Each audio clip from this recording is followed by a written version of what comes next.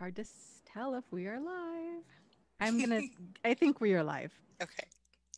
Depends on which screen I look at. hmm Okay. Okay. Welcome everybody to our Tuesday afternoon live stream. This week I am your host Dana Morningstar, and with me is the wonderful, lovely, and talented Angie Atkinson. Angie, thank you for being here. I am always happy to be here, Dana. Thank you for having me. I am always happy to have you. So, I guess I should mention the date. Today's date is May 26, 2020. So I True. guess let's see if some people are hopping on here. But before we really get going, one of the topics that we were wanting to discuss has to do with the importance of a support system. Mm. And probably quite a few of you know this, but just how important it is when we're changing any type of behavior, or starting something new, how important it is to have a support system that's encouraging for that. And research has shown that when it comes to successfully leaving an abusive relationship, those that have been able to get out and stay out are those that have had a solid support system in place. Now, of course, this is a challenge because there's so many people out there that have lost their support system because of this relationship for any number of reasons. Maybe they distance themselves from friends and family. Maybe friends and family distance themselves from the person, or maybe the abusive partner was pushing them to cut off contact with them. So, I guess, Angie, what are some tips? What are some ideas that you have for how people can cultivate a healthy support system in Well, general? so I think first of all, obviously, we're going to be a little bit like we talked about before, a little bit limited right now as we're some of us are still in sheltering in place and things like that. But in general, I would suggest reaching out to current and old friends. Sometimes we lose our friends and our family members that would otherwise be supportive to us when we're in these relationships. And so I think one of the best things you can do is start to reach out to those people. But also, of course, to join survivor groups on Facebook, but not just like you mentioned earlier, Dana, not just survivor groups, because eventually you're going to want to stop thinking about narcissistic abuse and you're Mhm. going to want to focus on things that are of interest to you outside of that. And so, for example, one of the groups I recently joined, this is so silly, um, but I've started two groups actually. I started building fairy gardens because they're fun and I saw that on Facebook. For you yeah, guys who don't follow Angie on Facebook, um, is that okay if yeah, people totally, okay, yeah. go check out these fairy gardens. They're freaking darling. hmm Angie Atkinson on Facebook. Yeah, this is on my personal page, obviously, Yes. but you can follow me on that page as well. So fairy gardens, they're just silly and fun, and I enjoy doing them. And they're kind of incredibly therapeutic in certain weird ways. Anyway, my son even built one for his girlfriend. I thought that was so cute. Um, but so I joined a couple fairy garden groups on Facebook, people who are really into gardening, doing the little fairy gardens. And I thought, how fun. I mean, there's literally a group for everything on Facebook. So almost anything you're interested in, you can find other people who are interested. And I think that's a really healthy way to interact um, and keep your head out of the narcissist game.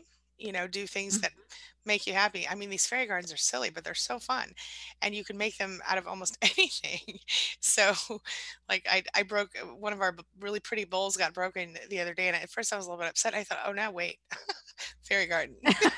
So, you know, it changes your whole perspective. Anyway, so that's something. Pattern interrupts for in the moment. So in the moment, if you are feeling stressed out or you're thinking, oh, I might call them, I'm missing them or whatever, a pattern interrupt can kind of shift you out of that moment. Something like standing up and going into a different part of the house or any sort of self care, like brushing your teeth, your hair, taking a shower, going for a walk, um, deep breathing, affirmations, all that kind of stuff. Those types of things can kind of stop you in the moment.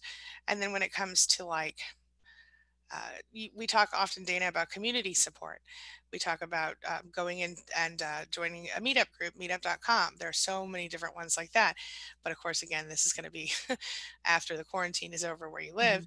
Mhm. But churches as well, and synagogues and other types of community and religious groups can be helpful. But there's a starting point.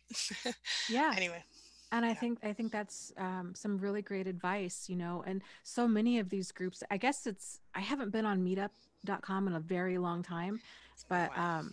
I wouldn't be surprised if a lot of these places have moved their groups to online. Mm, I'll have to check because I know a lot of other places have. So, um, and two, for those of you out there that are not religious or even if you're atheist or agnostic or hmm. kind of in that, you know, spiritual but Pagan, not whatever. religious, or Right. yeah, where kind of wherever you are on that spectrum. Consider too, there's um, Unitarian churches Mm, out there that are non-denominational, and their focus is more on just love.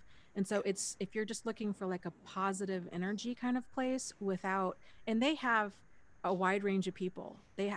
Um, I used to go to a church, a Unitarian church here in town, and they, I have been to, there was an atheist funeral there once, which was really interesting. They talk about Buddhism, they talk about, um, they have psalm, like, not psalms, but psalms sometimes, um, hymns, and kind of, they take a little bit from every different religion, and sometimes they just read inspiring things. So Mm, that's a thought for some people out there. And um, yeah, these online communities are good because there is, I think, another big part of healing is having hope, having optimism for the future, and that hmm. there is a life after this. Yeah. But that life doesn't, I mean, it really doesn't just happen. We have to actually consciously create it. And going out there and filling up your life with positive, enjoyable things. Just Z had mentioned, you know, needing fun in her life. Yes, like planning for fun things. I love the fairy garden idea. I just think it's so Hmm. darling, and what a wonderful gift that you could make for somebody Yes. too. And it's good for your inner child. I found myself Yes. finding parts of myself that I didn't even remember were there. Like Mm-hmm. my daughter was laughing at me because I was like, "Oh, look, the fairies are doing all the things," and she was like, "Mom, stop!" but but it was really that's exactly what I was doing was indulging my inner child. So in that process, I found myself having silly fun. Um, it's been helpful. So Yeah. anyway, yeah. I noticed something. Oh, metamorphosis said I like the fairy garden idea. I feel like stuff like that allows me to engage my mind in another place for a while. I did this with jigsaw puzzles at the beginning of the quarantine. Yeah, yeah. And Yeah, I think it's good. That's it exactly, is. yeah. It absolutely is. There's a term for this too. It's called sublimation, and it's Mm, when we take, um, basically, when we take the energy and the focus of pain and we channel it into something positive. So if we realize, here's the thing with emotions, that energy doesn't just go away. right. It's going to come out some way. And we can either consciously decide how that's going to come out and focus it onto something that's constructive, or it's going to come out as a default because we don't want to deal with it, and it's more likely than not going to come out as destructive. Mm, And so whether that's, you know, spending too much money or kind of doing things in excess. yeah. um, but if we can focus that energy, and I think too, for a lot of people in our community who tend to be more kind of others oriented, like that tends to be a bigger driver for them than Mm, actually helping themselves. Something that can help is creating things for other people.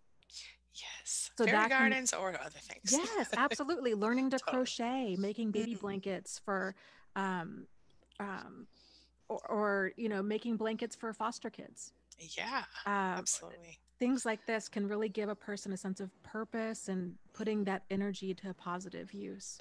Yeah. And just for the record, something like making blankets for foster kids, that's a powerful, tiny but profound way that people could help. I mean, I just thought anyway, Yeah. I my grandma had foster kids when I was growing up in the house, and I got to know some of them, and even for part of kindergarten, live with some of them. And Hmm. long Wow. story, but anyway, and I really I know from a strange perspective how lost those kids really feel, even though, we were just like, oh, yay, new kids. They were, and at the time I didn't fully understand, but they were certainly experiencing something Mm-hmm. much deeper than I knew. But anyway, Yeah. yeah, Yeah. so that's cool. Oh, okay. So, um, Bonnie, okay, well, I don't know. Do we want to? Go, yeah, yeah, let's hop in the chat. Okay. Bonnie notes that she broke no contact with her mom. Do you know Bonnie's? I'm sure you know Bonnie's story. A little bit of it, yeah. Yeah. Well, it's been a rough one for her, and she says it was like nothing ever happened, like as if I had just spoken with her and nothing ever happened. She said it was like Groundhog Day. She Mm. didn't miss a beat. So I wonder what Bonnie. I wonder what made you break no contact. If you want to tell us in the chat, but I just want to say this: just because you broke no contact doesn't mean you have to continue to stay in contact. I think a lot of us have a relapse now and then. I even did with my mother. I was trying to, I don't know, reconnect with her a few years ago, and it slapped me in the face just like usual. But I still tried. So um, I don't beat yourself up about it. But yeah, that's pretty. Uh, I think it's her behavior probably was maybe unintentional, but it probably made you feel like you were unimportant to her because obviously she hadn't noticed your absence. Dana, any thoughts on that? Yeah, and I think it's significant too. Well, I think it's part of the process of change. Yeah, To try and try and try again. This is part of the process of acceptance too.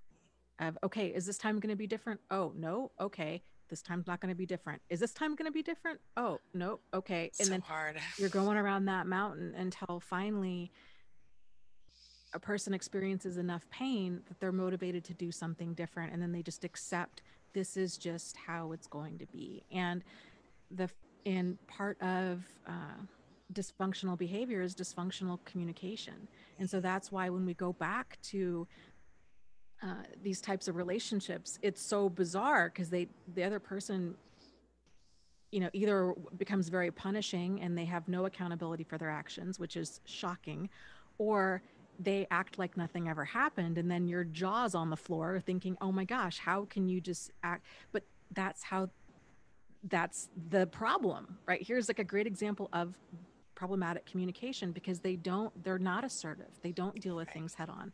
And if somebody were to bring things up to try to resolve them, they panic, they get flustered, they get upset because they don't have those skills, right. and they don't know. All they know is how to either be aggressive, passive aggressive, or passive. Yeah, that's a And valid point. but yeah, going back and experiencing things not working out again is part of that process. And I think we all have to go through that, to know, to have that peace when we finally get to that point of, you know what, I tried, and I finally got the clarity that I needed, Yeah, you yep, know. yep, absolutely. Um, I'm with you 100%. And I think, Bonnie, as from one daughter of a narcissistic mother to another, I know that there's that part of you that continues to mourn the fact that you didn't get the type of normal mom relationship that other people got. But don't just mourn it if you need to, but don't beat yourself up personally about it. Just remember that it's not your fault, and you did everything you could, quite literally, for that woman over the years. So just Hmm. give yourself a big hug from us. Yeah, and part of that acceptance too is, if you are going to try to keep communication open with her for whatever reason, is to realize this is how she behaves. Mm. This is what she does. She's She been acts doing it for all these years. right. Right, she has done absolutely no work to Mhm. change, so it's not realistic for us to assume that any change has taken place when she has no sincere awareness that there's a problem. Right. So having that level of acceptance means accepting the situation and the other person for who they are today. Doesn't mean that we like it, doesn't mean that we're okay with it. It means that we see their behavior clearly, and once you do that, then you can start changing your own behavior and it just sets you free, because then we're not so caught up in, well, but she should act like this, she should be doing this, and it's like, yeah, but that's not the mom you have. That's right. This is how she behaves, and I need to stop. And I went through this with my dad for years and years and years. It was like, you know what, I need to quit expecting the situation to be different than it is. And once I released, and it took many years, but once I fully understood, this is where he's at, these are his limitations, um it became a lot easier, because I wasn't so knocked off guard Right. every time I encountered something. It's like, well, of course he's gonna say that or do that, because that's who he is, you know. I think that's something really important that you said right there is limitations. When I started to recognize the mean ways they were treating me and the manipulative behavior as limitations, that almost, not quite, but almost made me feel sorry for my mother and other people that I was dealing with, because I could then see them almost as the broken people they were. Yeah. And when I pulled my own self sort of emotionally back from that situation, and I always like to say, I look at it like a scientist. I looked at it with the facts and the figures and then, and again, I could, okay, well, that's gaslighting and that's this and that's, you know what I mean? Being able to label the behaviors and all of that most definitely made it less painful.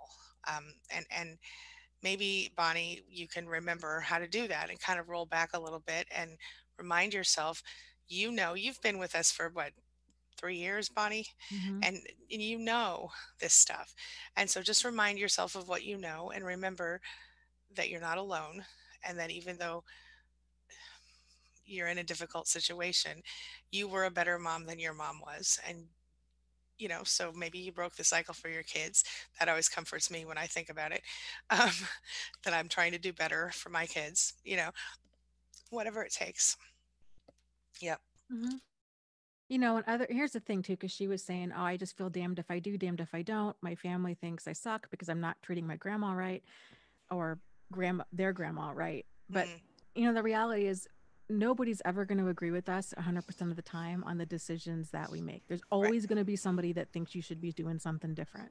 Yeah. And a big part of kind of healing from all of this is finding out what actions are authentic to you, what actions that you're like, you know what, this is what I need to do, Hmm. and then making peace with that, and then letting go. Like, okay, they can have opinions, but that doesn't mean that you have to act on them. Yeah. That's right. Yeah. Yep. Um, Back to our original topic really quick. Metamorphosis noted that adult coloring books can help as well, just focusing in on easy tasks that takes a little bit of concentration. And I wanted to bring that up because um, I know I have some free coloring, well, it's pages you can print out over at Life Makeover Academy. So that is something, it does work. And I'm not the only one with free stuff. They're just go to Google and type in free adult coloring pages if you have a printer. Otherwise, you can buy them pretty cheap from Amazon, the coloring books. Anyway, I just wanted to bring that up because we were talking about our little toolkit for staying out and not Yeah, getting sucked back in. absolutely. Yeah. That's a great resource. What was the website again? Or It's well like lifemakeoveracademy.teachable.com, but just okay, type it into Google. It's because I've got bunches of different things over there, but this is I can find the link if you want, and put it in there. Hold on. sure, yeah. Yeah, because yeah, it can be there. It's totally free, so it can help you to while we're doing this. I think anytime you can. Here we go.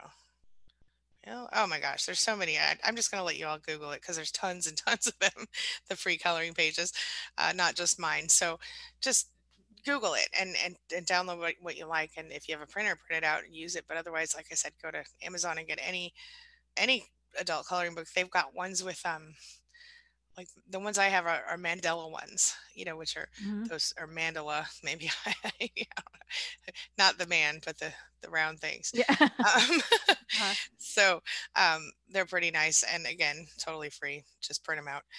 Um, so yeah, that's it. But there are a lot of little things like that, and even like those paint, uh, those sip and paint things. You can even get like um, packages that have the it's almost like a paint by number, or you can get yourself a canvas and watch. There's a bunch of different YouTubers who do basically the same teaching that they do in those um, paint and sip classes, where you can just have your, as long as you get your material ahead of time, you can sit there and actually follow along with a YouTube video just like you would in a class.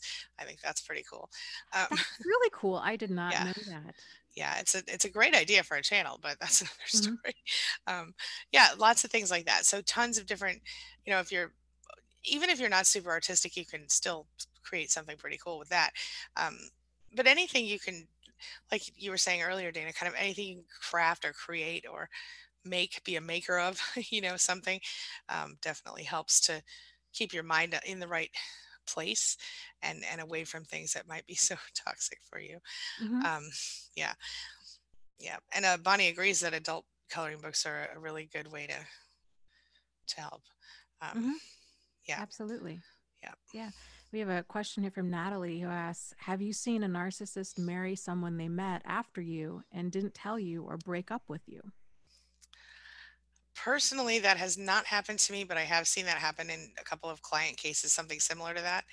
Um, they're they are that small, and I mean that in the nicest, well, not the nicest possible way. I'm saying it that way to not be rude, but they are that way. I've seen that happen. Have you seen that happen, Tina? Yeah. I mean, Yeah. that was, I think the most well, top five like most devastating things with the relationship I was in with Jack is he it was the lack of disregard and how he could go from seeming like my best friend and so in love with me to nothing, like to I meant nothing to him within a span of a matter of minutes. And I'd never encountered that before. So um, that really threw me for a loop. It threw my self esteem for a loop. It threw my mind for a loop. And I don't even, it's not even that he necessarily moved on. I mean, he was cheating, he was having sex with all kinds of people the whole time we were dating. But Jeez. yeah, but it wasn't that he'd found somebody else necessarily. It was just the lack of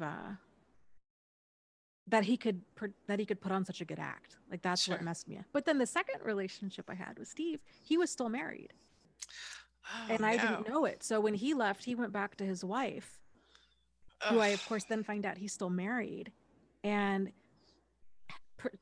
created this whole crazy lie about his behavior and why he'd been gone and blah blah blah, and didn't miss a beat. I mean, just moved right back in with her and her.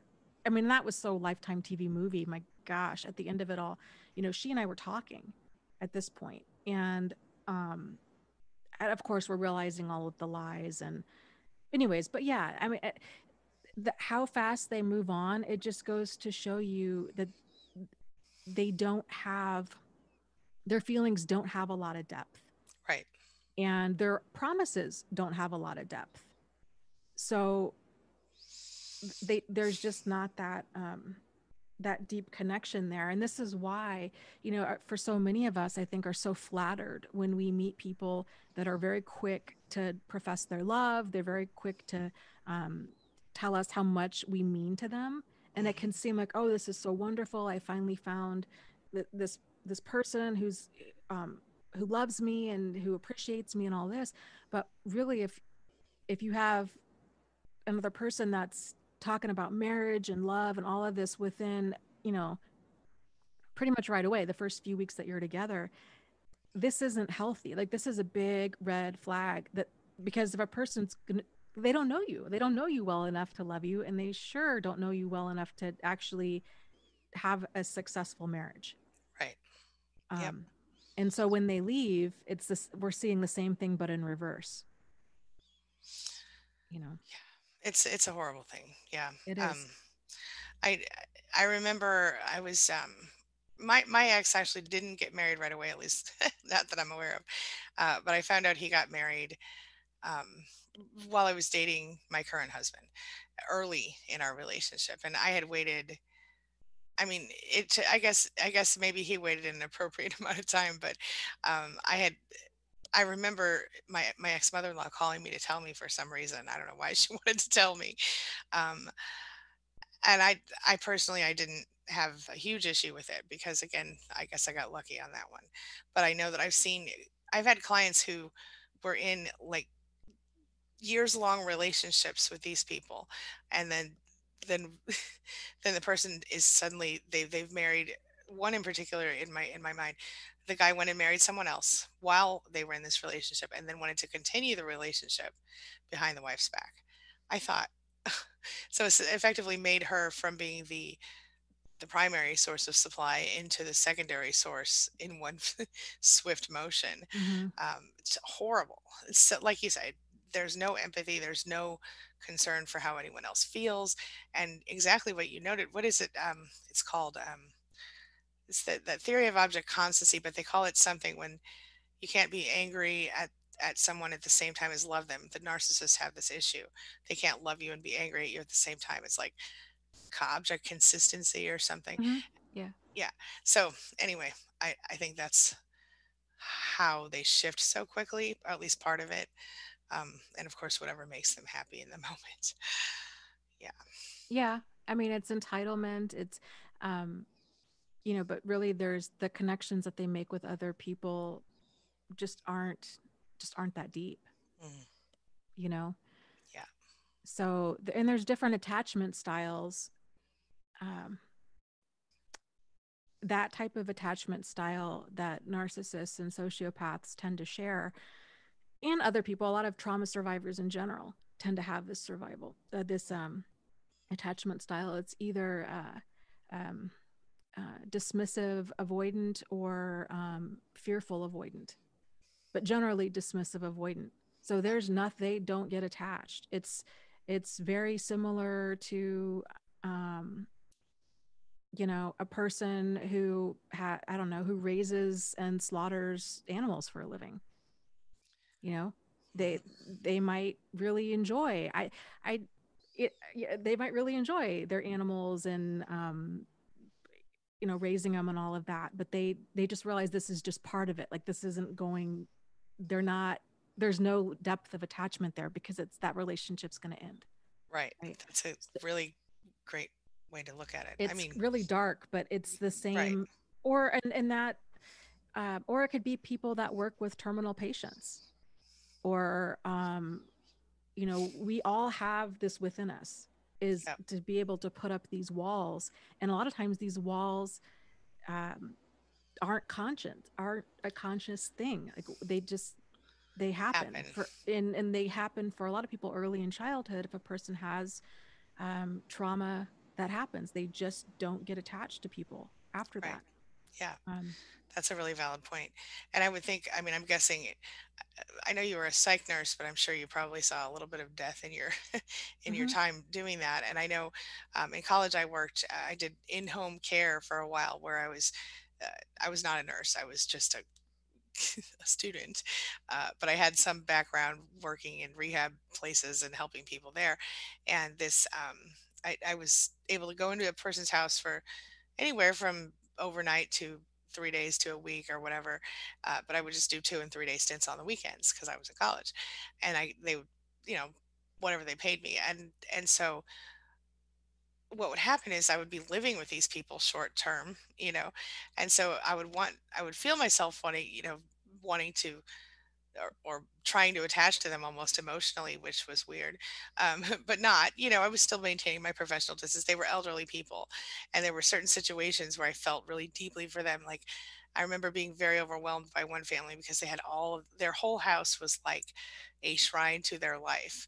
You know what I mean? And I could mm, see all these photos of them having these amazing like adventures. And even though their house was outdated by like 30 years, everything you could just see their whole family's life in this house. And I remember just being like, "Oh my gosh," because the mother had lost she had serious dementia and she was very rarely lucid. Yeah, and mhm, then the father was totally there mentally, but physically he couldn't move around as much. And so it was this whole, and the, I shouldn't have, see, I'm calling them the mother and the father. And in reality, they were just my clients and they Mhm. had children, you know, the children were paying me to be part of their life. But it was just a, yeah, I don't know why I got off on that, but I get it. Anyway. Mhm. Yeah. Okay. Yeah. And that's I- Oh, kind of having appropriate connections, emotional connections for the situation is it's a part of healing too, yeah. because we do tend to, I think there's a lot of people that tend to be abused by, in general, who uh, are very, who place a significant amount of, um, like energy and time. They're excessively emotionally reliant Mm, on this other person. They make their other, like, we're very quick to make this other person our whole world. yeah. And and then that's devastating when that whole world ends. If that person ups and leaves or turns out to be abusive and we're forced to leave, it's really, really difficult. Yeah. So that kind of goes back to the whole need for a support group and having balance and added dimension in our life. Like, it's important that we have things that we do that are nourishing to our soul, that are fun, that are fulfilling, that give our life a sense of purpose, that that we're connecting in a positive way to kind of everybody and everything around us. That's Hmm. positive. Yeah. Yeah. And I did remember why I started talking about it, Okay. because we were talking about not getting, how some people can be not attached, or we can all have that ability to be not attached in the same way because we know the relationship will end, with things like patience and things like that. Yeah. Um, And that's a oh, skill. I mean, sorry, go ahead. that's something that takes time. And when you have to learn the skill in a relationship that you think Hmm. is gonna be forever, um, that's profoundly, profoundly difficult. Yeah. You know? Yeah, absolutely. I just wanted to point out Mo Cowboy is here, and I know that he raises animals, so maybe he can give us some insight on. I'm trying to see if he already did some insight on the comparison that you made, because I thought that was a really, really profound. Okay. Anywho, Yeah. so Mo Cowboy. Okay. Sorry, go ahead. And here's a comment from Channel Tools, who Mm, says the level of my anxiety has been extreme today because I found out that I have silverfish bugs in my ugh. apartment. And then she went on to say, and when I see these bugs, I get extra needy and lonely, and I want to call my exes so they will come and help me and save me. I get it, but let me tell you something that's going to be so much more satisfying than that, my friend. Go and get what you need. I don't know about silverfish, but I do know that if you can't hire an exterminator, I'm sure you can go to the local hardware store and get whatever they have. I don't know how hard they are to get rid of. This is probably good, not good, but whatever you do, save yourself. Whether that means you hire an exterminator or you call your apartment manager and you say, get this handled because it's really their job, or you go and you bomb that place yourself, you're going to feel so much stronger. Can't tell you how satisfying it is when you handle a problem like that yourself, and then it's done. And then you're like, oh, I did it all by myself. Hmm. And it feels so good to save yourself. Like, save yourself, queen. There's some meme or something that, Hmm. that something about like straighten your crown and blah, blah, blah. But my point is, you can save yourself and it'll feel so much better than letting someone else save you. Truly, just a thought. Yeah. Yeah. Yeah, I agree. Yep. There's a lot of kind of these stressful moments. This can help too to keep a person on track and away from toxic people. Is anticipating, okay, what are some triggers that do make you want to go reopen contact and want to go run to safety? That's a valid point. And for And a what lot are, of people, yeah, it could be bugs, it could be um at home repairs in general can be like, oh my gosh, I can't take care of this house, I don't know how to do this. Or maybe it's not knowing how, kind of some other life skills like budgeting or cooking or um, handling the kids. Or it helps to write this stuff down, like, okay, what's causing some overwhelm for me, and then that way you can go about addressing it specifically. Like you said, Angie, go into the store and be like, okay, Mhm. silverfish bugs are stressing me out. What can I do about that? Right. And don't Yeah, forget about your friend Google and your friend YouTube true. because literally I remember just not that long ago I kept waiting and waiting for a certain toilet in my house to get fixed and nobody was fixing it. So you know what I did, girl? I went to the hardware store and I bought the stuff and I got on YouTube and I walked myself through it one step at a time, watching somebody else do it on YouTube, and I fixed it. And it felt so amazing to just be like, I don't need anybody else. I got this. You know what? And again, hiring someone is still having that. Okay. But in the Hmm. case of living in an apartment, I'm 99% sure it is the responsibility of the apartment manager to deal with that. But tell me if I'm wrong, Dana. Do you think? I think it is in most cases. Yeah. Right? Yeah. But either way, save yourself. You're going to love it. It feels amazing. And if you can't save yourself on this one, just don't call the narcissist. Get the apartment manager. Yeah. Yeah. Yeah. Yeah. It's then you've got a rat Mm, on top of your silverfish. It just is yeah. compound. It's not a solution. It's just compounding the problem. Yeah. Even if they do resolve the issue for you, it will be with strings attached. Don't forget. You know, but I Yeah. get it. I totally get it. Why, because maybe for many years before this, you wanted always, or you always did call that person and that person, maybe that was one of their few redeeming qualities that they would help you with things like this. Um, but the strings that come with that, I'm sure you already know they're just not worth it. And you'll feel so much better if you do almost literally anything else to fix it. Yeah. And I think too, it can help to think of it. Uh, oh gosh, I'm drawing a blank. There's this concept out there of um, kind of being like in your adult space and then being in your child space. Mm, And we all experience this. It's interesting because it is oftentimes our unresolved stuff that's bubbling up. So it's like when we get triggered, when it's high emotional times is when we tend to go between the two spaces. But mhm. if we're normally in our adult space, it's a sense of maturity. I can handle this. It's the ability to figure things out. It's the um, kind of making decisions that are good in the long term. And when we get triggered, we get scared, we get whatever might happen, um, then we get knocked into that child space where it's like, oh my gosh, no, no, bugs are icky, bugs are scary, or I don't know how to budget, or I can't be the one. I need somebody here to take care of me. And getting clear, acknowledging to yourself, okay, I am in this child space. What do I need to do to shift over back to the adult space? It's Seeing it that powerful. way is really powerful Yeah, because it's wild when you realize, oh my gosh, I'm feeling fearful. Why am I feeling fearful? I'm scared that this relationship is going to end, or I'm scared that this is going to happen. It's like, okay, well, what if it does? You know, that's a yes. That's an excellent. Go ahead. because those child fears tend to be um, from that child point of view of, well, I don't want to be alone, or I don't want them to abandon me, or I don't want to be unlovable, or so there's a lot we can learn when those thoughts come up of, oh, life, some part of life is scary and we want to go run and find somebody else. Yeah, So that's worth exploring that for sure. and 100%. conquering it, like you said, Angie. Yes, it feels good. It really does. In order to be um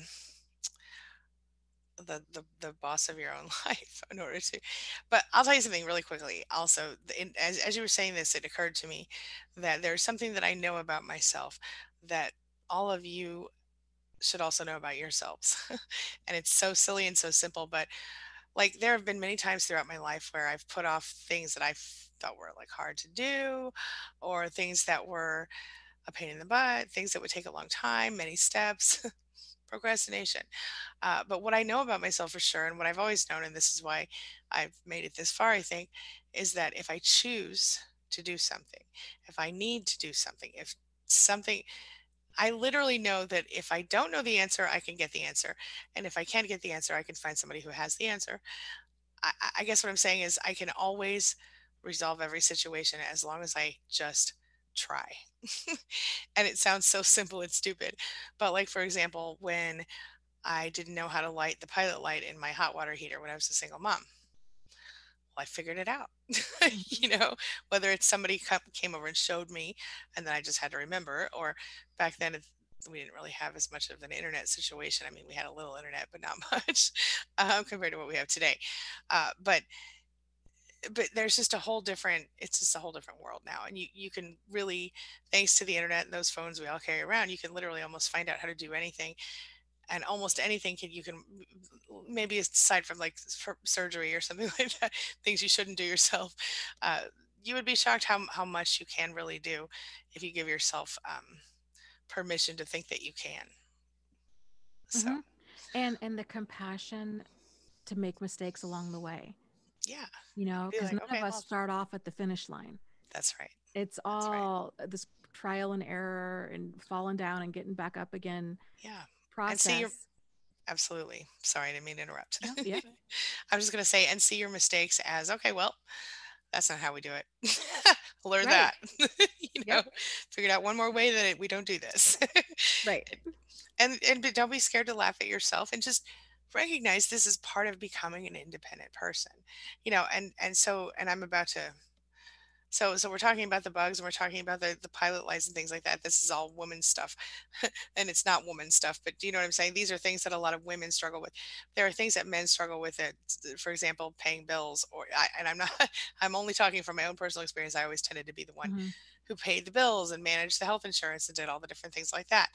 And so if there are things, regardless of whether you're female or male, there are probably things that someone else did for you that now you're like flailing, or like Dana mentioned earlier, cooking or whatever.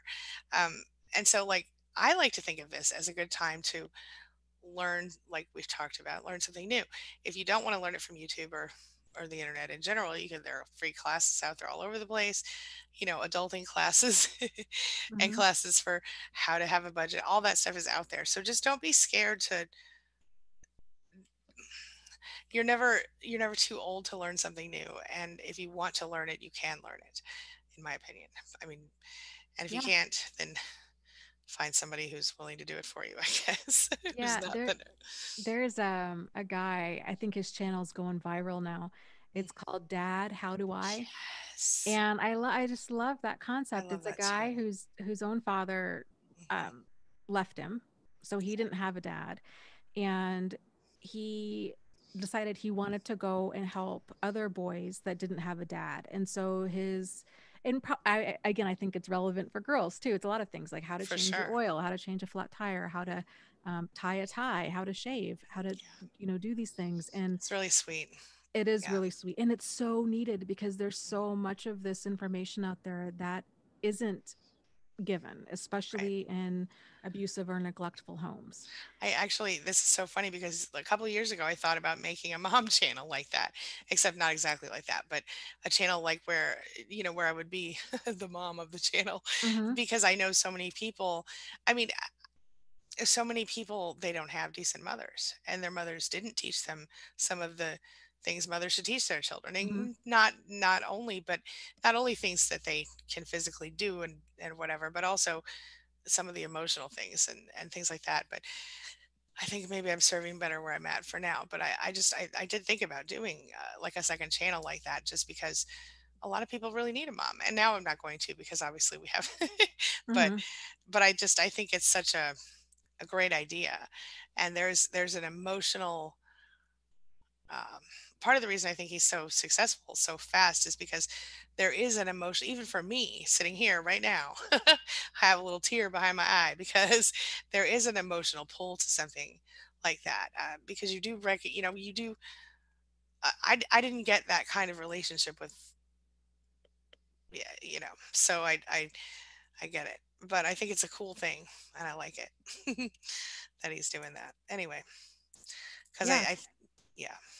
it's neat. It's funny that you say that because I've had the same thought of, except I wasn't thinking about a channel. I was thinking about, this was years ago, writing a book Oh, about kind of just basically everything a person needs to know by the time they're 18, I love that. and but probably doesn't, Right. right?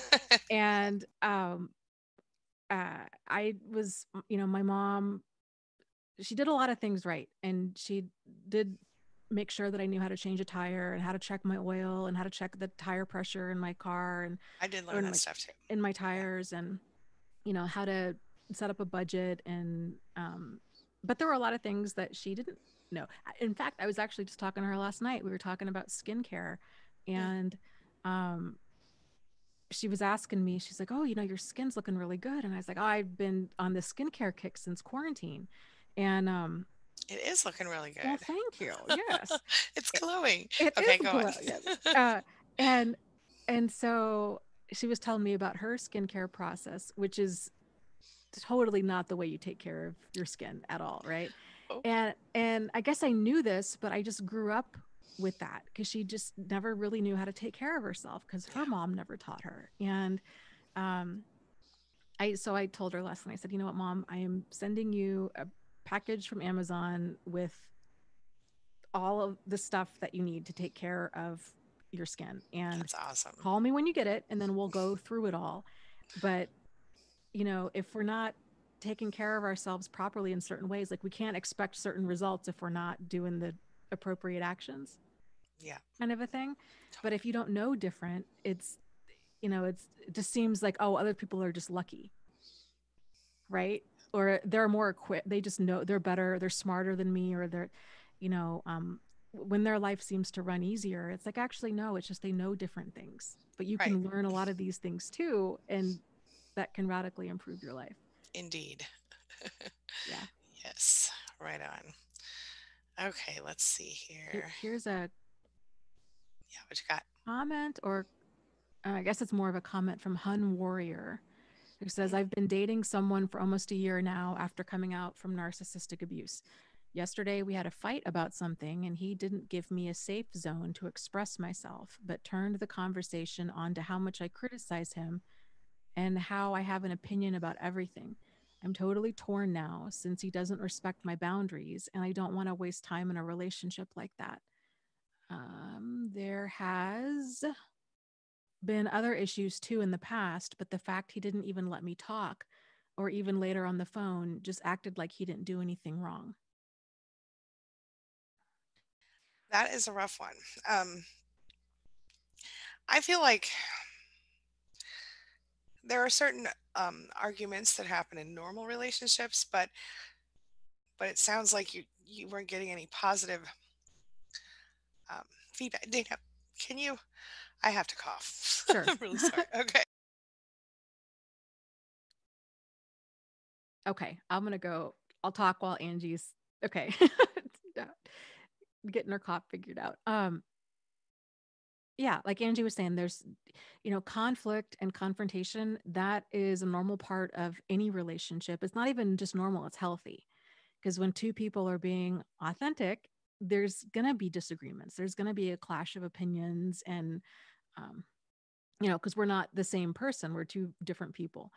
So it's not about avoiding conflict or confrontation, but it's about how does somebody handle that. And um, this is something that I really wish I had learned years ago. It would have made a big difference. Is we can't really tell if in my opinion, the relationship isn't really a relationship until it's weathered several storms of conflict and confrontation, because there's it, it's easy to get emotionally involved or attached to somebody when everything is good. But that's not going to be the strength of a relationship. The strength of a relationship is going to be, how does each person handle it when the storms get rough? And so realizing that, of, yeah, there's going to be these intense feelings, it's important that we kind of keep these in check, and we wait until these disagreements and conflict and confrontation and boundary setting and all of that, until that begins to surface. And how does each person react to that? So unfortunately, we all tend to do the opposite, where we get very emotionally involved right away. We focus on everything we have in common. um, if sex is introduced right away, there's the focus on, oh, this person just, I feel good. I physically feel good with them. There's things I really like about them. And then when things start to get rocky and you really see, oh, wow, we don't communicate the same way, or this person doesn't have the character that I thought that they did, it's difficult for us to potentially leave that relationship if we need to. And it's important that we're able to be assertive um, when we're disagreeing with somebody. And I don't know, communication is, to me, it's everything. It's I agree. everything. Yeah, I agree. I think you covered that pretty thoroughly. Um, and I think ultimately, if that person, and I might have, to be honest, missed a couple of the details, Dana, because I was coughing. Hmm. um, but I think in general, if the person makes you feel unheard, um, unseen, I mean, you've been dating for a year up to this point. If this is the first time you're having this issue, and tell me, I hope I'm not saying anything opposite of what you just said, Dana. um, but No, it's I, okay. You could okay. whatever you're thinking. Well, I think if it's the first time you've had the issue and you were able to talk about it, or have been able to talk about it, or will be able to talk about it and maybe resolve it, then maybe it's not, maybe it's worth going in, checking. A year is a pretty good amount of time to not ever have had an issue and then have an issue like this. But I guess this also depends, of course, on how closely you were dating for the year. Did you live in the same area? Did you, is this now suddenly you're together for the first time and this is happening? Or, like, was it long distance first? You know what I mean? A lot of factors measure in. But ultimately, I think if you feel unheard, unseen, invalidated consistently in the relationship, then maybe you have a choice to make that is hard. But otherwise, I think there's a possibility to work through some stuff, especially if this is the first time in the relationship that you've had an issue like this. But then again, I may have missed a couple of the details because I was trying to keep myself from coughing to death. So I apologize for that. Yeah, I think it's getting clear, um, and having that conversation with him of saying, I really feel communication is important. I want this relationship to be nourishing for both of us. And Mm, we had this issue a few days ago. Um, it's okay if you need your space and you don't want to talk about things. That's okay to say, hey, you know what? I don't want to talk about this, um, but we do it now. But let's talk about it in a few days. mm, You know, it has to be, there has to be some sort of resolution made. Um, and so um, getting clear with yourself of like what kind of communication are you looking for in a relationship, and then making that known to this other person of, hey, you know what, um this really upset me yeah, when this happened. And then you'll see if they're actually willing, um if they have the emotional maturity and the desire to be able to give you what you need. yeah. Um, I totally agree 100%. I'm trying to find Channel Tools comments because I'm seeing that Channel Tools thinks that we are ignoring her, Oh, no, which no, we are we not. addressed that We did. earlier. That was the Okay. silverfish Okay, cool. Just wanted to thing. make Yeah. sure. Yeah. Okay. All right. Okay. Yeah. Do you have another question, or do you want me to? I have a comment here. I don't know. Oh, no, Well, that here's covers. another comment Go ahead. from Hun Warrior. She says, "We live apart, but I don't like his problem solving skills, plus the fact that he turned around the conversation, etc." Yeah, this is very valid when it's a huge turnoff when you Yeah. realize, oh my gosh, this person deflects, Mm-hmm. and they are not able to stay on topic. If he's got issues with you, that's fine. Let's address one thing at a time and get them solved. That is a Not, valid point. uh, you know, so Yeah. it's that kind of stuff is crazy making. But again, it goes back to, okay, if you can be assertive and he still does this. Some people just lack the skills, and they may or may not ever develop them. And if there's other issues present, it's okay to be like, you know what? I don't have, I'm not looking for a project. Right. Like, this is what I need in my life. This isn't working for me. Um, and then also, in another big lesson I've learned in my life too, is to bring this stuff up early on in a relationship when you realize this is what's key. It's not having the same hobbies and morals and values, which that's definitely important. But at the end of the day, it's going to be that ability to communicate effectively with the other person. Yeah. And I don't like that he deflected what was happening and threw other Mhm. things at you. That's quite toxic. Just now that I have sort of got my head back Yeah. in the game. Yeah, so I tiptoe if you don't run out the door Mhm. of the relationship. Um, yeah, okay, okay. So I wonder what if Hun Warrior has any feedback since. Wait, I just saw something. We live apart. I thought, okay, okay, we're good. She said thank you. Here's a question. Okay. Jennifer says, my ex told my 15-year-old son that I wrecked his life, and my son was so mad at me, and it was so sad. It ended 1 month ago after 20 years of abuse. What is the best way to deal with this? Okay, I can help you with this a little bit. First of all, they're going to, um, he's trying to divide, divide and conquer, sort of, by getting your son to be on his side, and so on and so forth. If your son lived with both of you, chances are that you can probably explain to him pretty clearly. A 15-year-old understands way more than some people know. You're his mother. Um, my suggestion is to explain it to him as thoroughly as you can at his age level and ability to understand. Um, and say that you're sad too, and this isn't what you wanted either, but this is how you're going to make sure that the rest of his childhood goes well, and this is how, uh, you can even do the whole mom and dad both love you thing. um, I'm sorry that your dad's having a hard time, I'm also having a hard time, but this is why we're doing this, and maybe explain you don't have to ever tolerate abuse in your relationships. And of course also that you shouldn't do this. Point out what the abuse was, but ultimately at 15, assuming that the child doesn't have any developmental disabilities, uh, cognitively, that's the right way to say it, right, Dana? Um, any cognitive disabilities, you should be able to sit down with him and explain to him exactly the truth, within reason. I mean, obviously, you don't want to talk about your sex life or anything like that. But if he saw you being abused verbally, psychologically, physically, or in any other way, you know, the way I would look at it is, look, dad chose to really, by dad's behavior is what broke the family, not my leaving. You know what I'm saying? Mhm. Dana, do you have another thought on this? So recap again this situation So for her ex told her 15-year-old son that she wrecked his life, and her son was upset with her, basically, that she wrecked the father's life or the by son's life. leaving the father's life, I assume.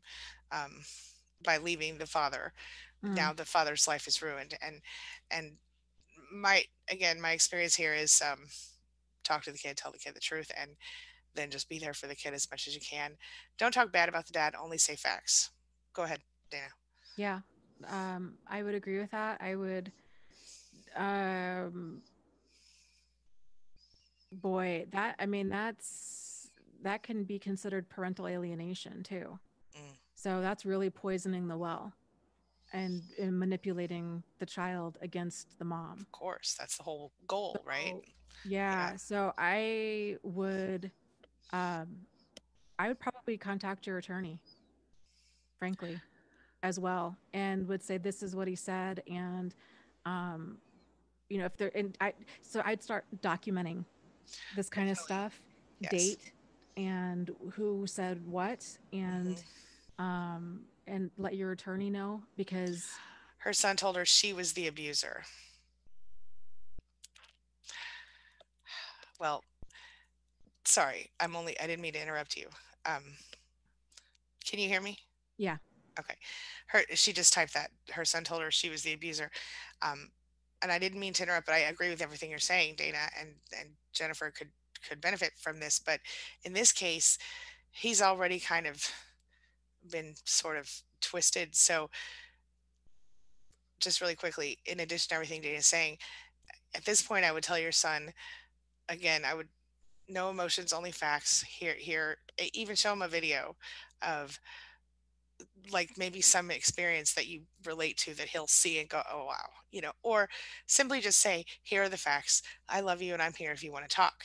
You know, I don't know. Go ahead, Dana. Hmm. Yeah, some other ideas would be I don't know if you have full custody or and this is going to depend on the state too, Yeah. but a lot of domestic violence shelters also often offer free children's counseling.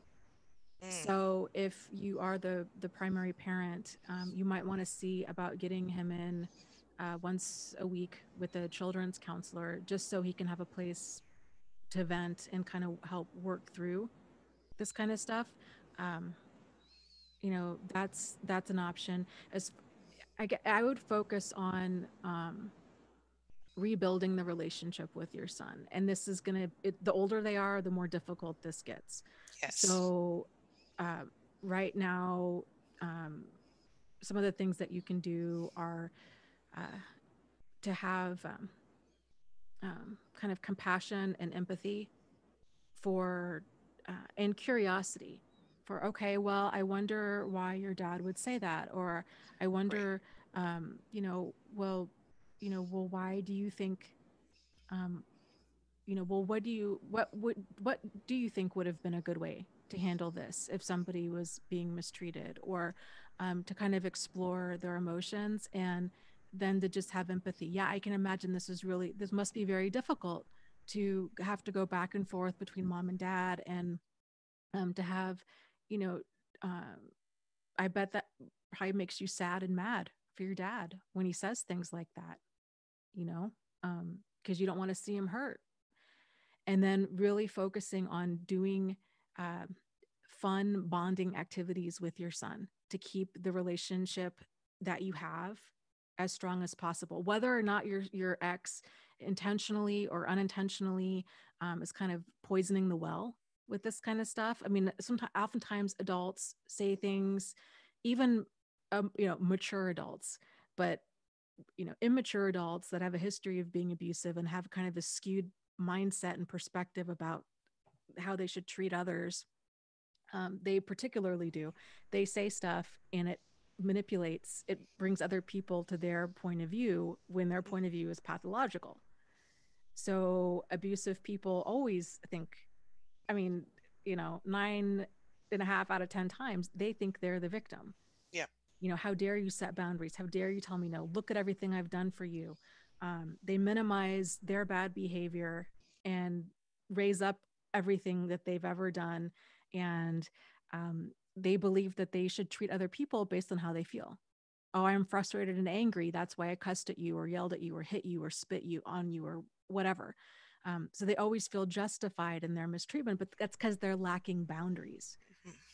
and Yeah. what is considered appropriate mature behavior. So, um, but like I said, I would encourage you to spend time bonding with your son. That's going to be the number one thing right now to try to undo a lot of this, because his anger is coming from, he sees his dad as being the victim in all of this. And so, uh, And there's trauma bonding, I'm sure, involved. yeah, and Yeah. and I think it's a kind of a normal human thing, right? When somebody is tells oh gosh, your mom just really hurt me so bad, or your dad just really hurt me, to want to defend that parent.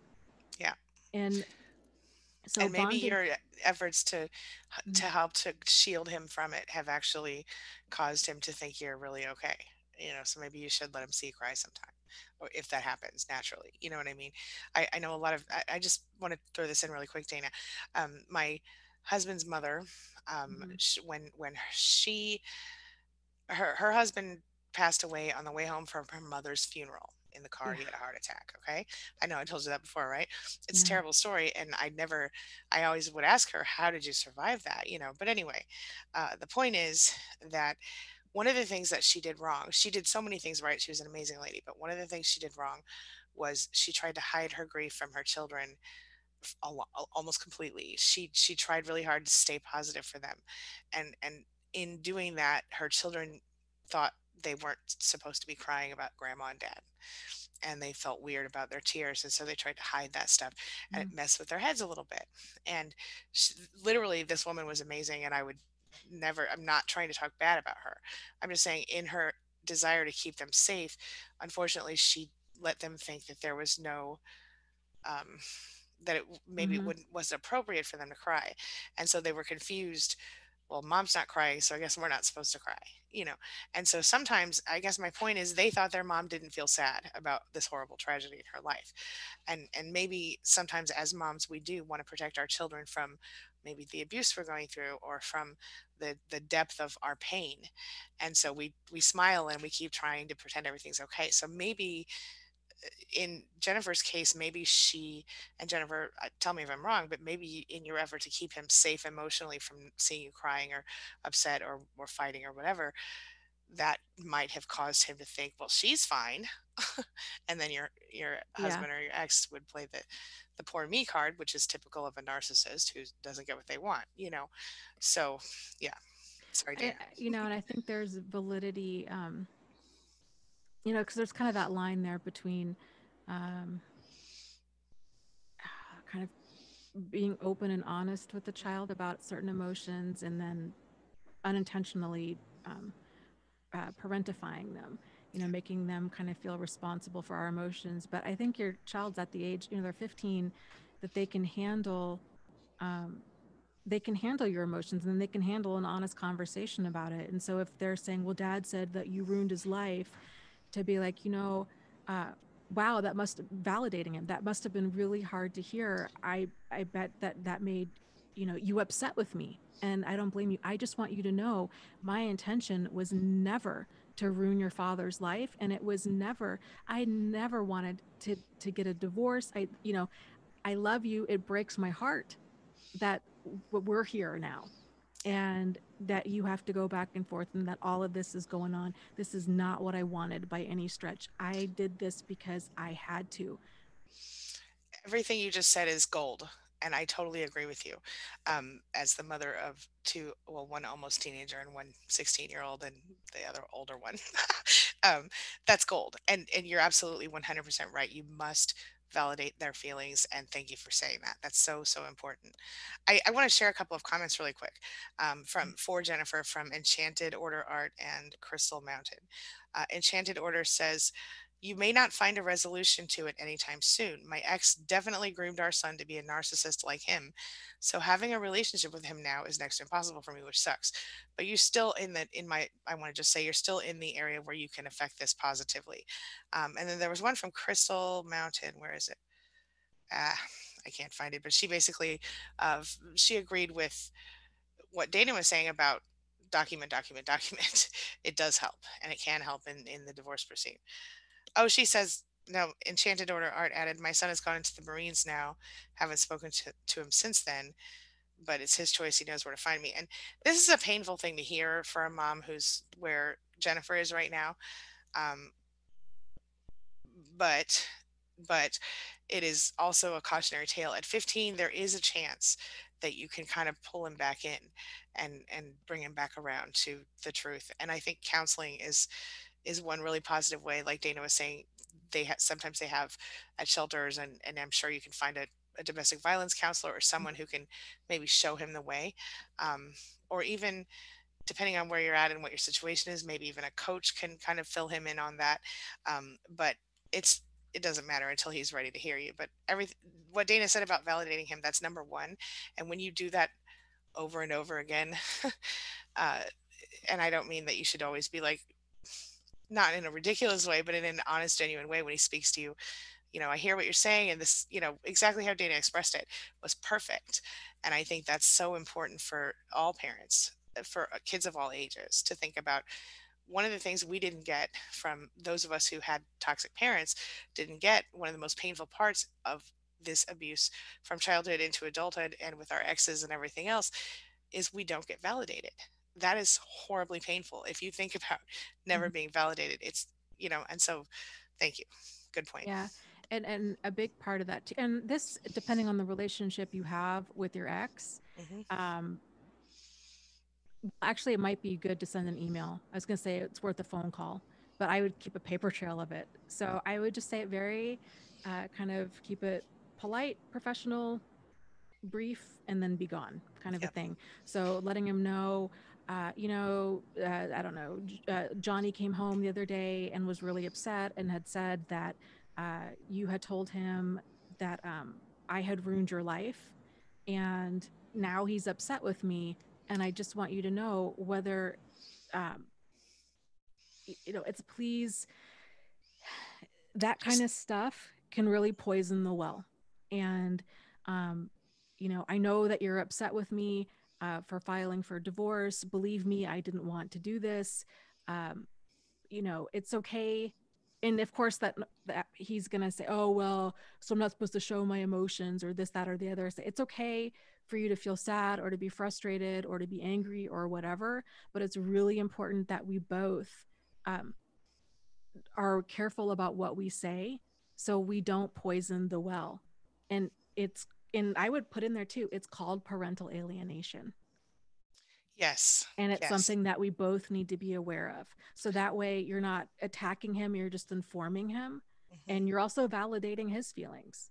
Yeah, So um even though he doesn't deserve it. yeah, I mean but it's you're dealing But with you're an right. emotionally immature person who doesn't understand, feel And like they're yeah, damaging behavior. So and you're um keeping a paper, that paper trail is so, so important too. and you're So letting him know that you're on it. And so yep. I think if you call him out on it in a polite, assertive, kind of non-emotional way, and then just kind of Hmm. dropping in there, this kind of stuff. It's known as parental alienation, and it's really damaging to kids. It's something I think, and make it a we thing that Yeah. we need to be on the same side to be aware of this kind of stuff and to not engage in it. Um, you know, and then back to the bonding stuff. So that's the number one thing that you can do to help kids to stave off this manipulative behavior is to really double triple down on fostering that relationship with them.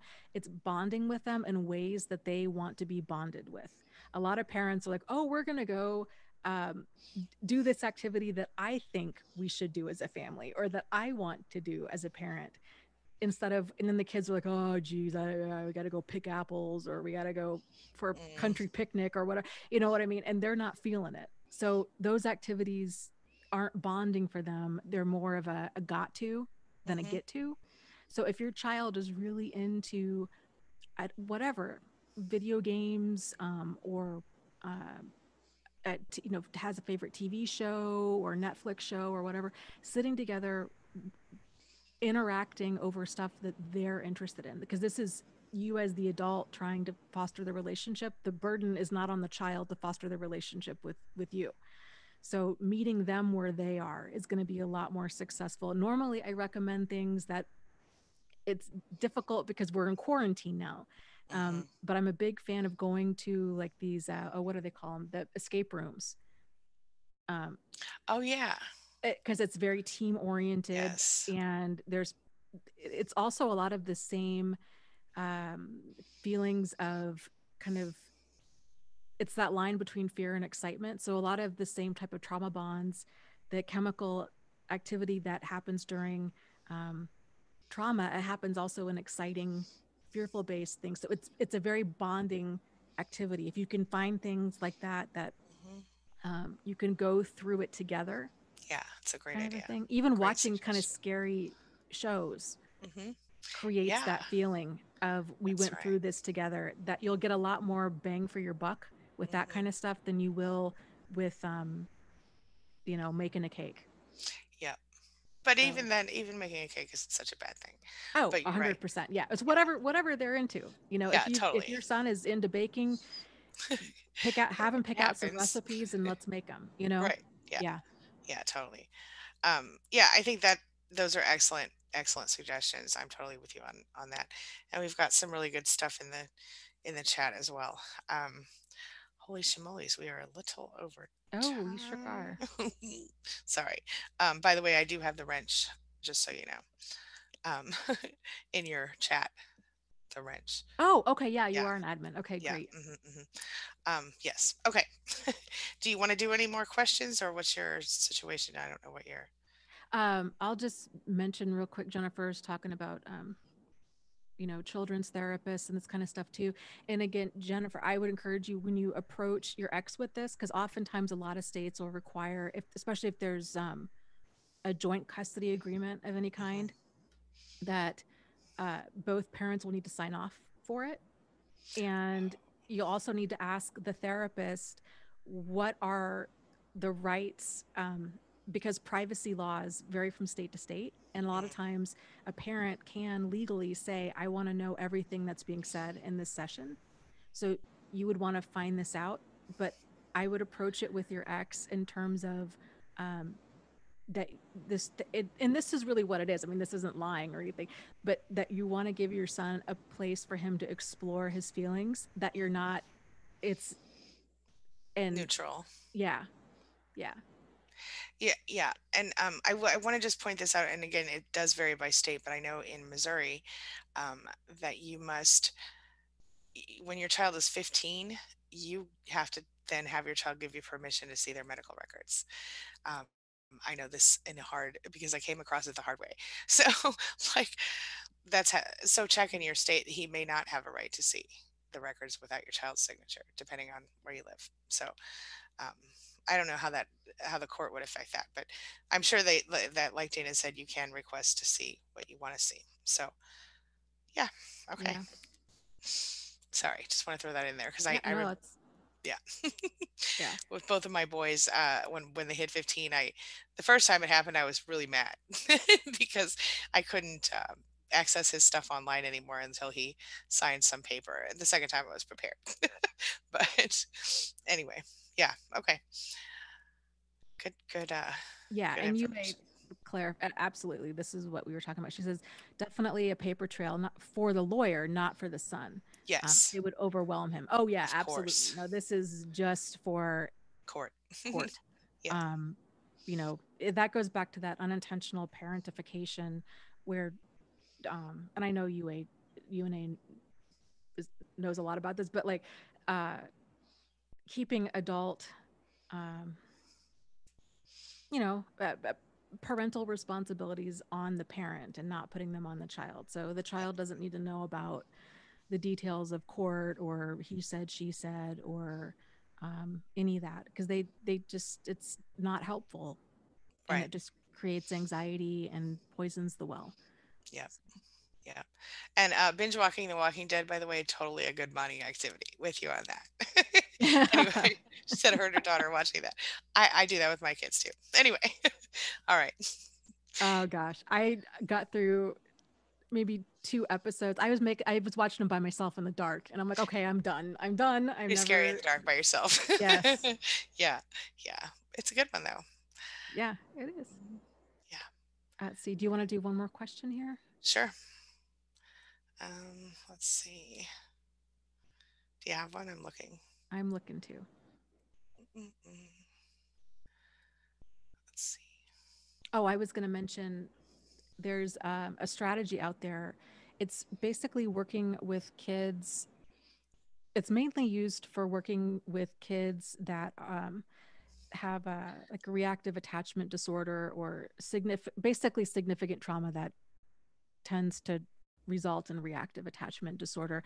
I think it's great. Frankly, I think it works well um, with pretty much anybody, frankly, uh, especially kids that are in this kind of a situation where there's manipulation going involved, and it's an acronym. It's PACE, PACE, and it stands for, playfulness, acceptance, curiosity, and empathy.